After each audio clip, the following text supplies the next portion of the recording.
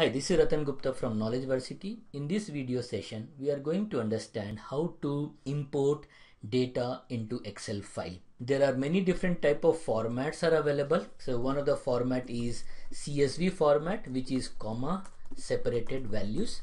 That means the file has data separated by comma.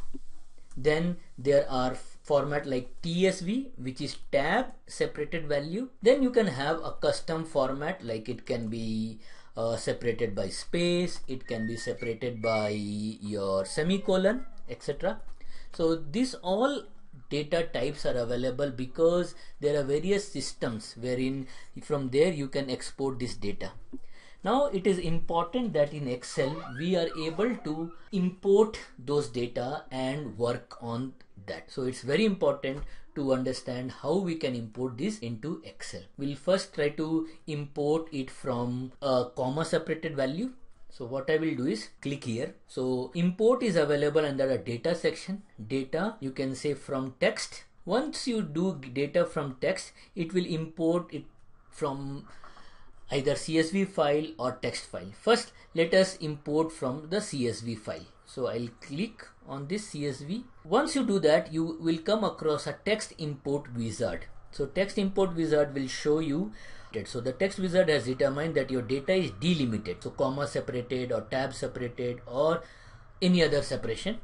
So you have to select now, choose next. So choose the type which best describes your data. It is saying it is delimited, like comma or tabs, etc. So we are saying delimited, and you will see that it will give you a preview of the file. You can see it is separated by comma. See, product and instrument separated by comma, instrument and LTP separated by comma.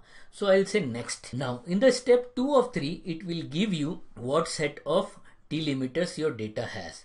So it has comma. Once we click on comma, you can see that text has been separated by this vertical column. See, if you take space, it may not work. If you take semicolon, it may not work because it is all separated by comma. And then we say next. And then what is the data format? So if you know of any data format, you can go ahead and do. So it's a text format. I would say use the general for all, but if you are very specific, you can select a date, and it gives you an option to not import also. So as an example, I don't want to import this product column, so I can say don't import.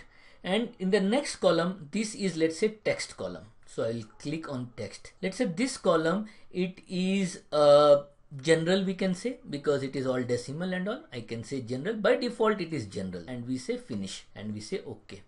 So please note that even though it had a product type, it has not been imported because we specifically asked it to be skipped. And you can see these are the instruments, the prices and changes. So because it has been exported from some other system, and then you can do your analysis over here. Okay, now we'll see how to import data from a source where the separation is not comma but different.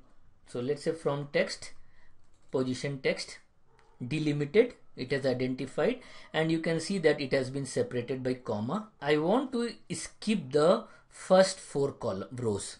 I want to start importing from 5th row. So you have an option to skip that also. So we are saying start import at row number 5. And the delimiter is semicolon. See, the once I have clicked on semicolon, it has vertical bar has come. Then next, and let this column remain, and we are not changing the type, and I'll say finish. So you can see that the first 4 rows have not come, but the issue with that is your headers have also not come. Now again I will import the file from text. But in this case, the delimiter is not comma, not semicolon. If you saw, those were standard. But now I have another file, positions $, and it is delimited. So like comma or tab, but it is not there. So you can see that product, instrument are separated by $. We'll say next. So we don't see $, here, tab, semicolon, comma, space. We don't see $, anywhere. What we can do is we can click on others and we can give our own sign $. So if it's $, next, and let it import everything. Where you want to import, let's say I want to import from here. I can specify and I can say OK, and you can see it has imported all the values.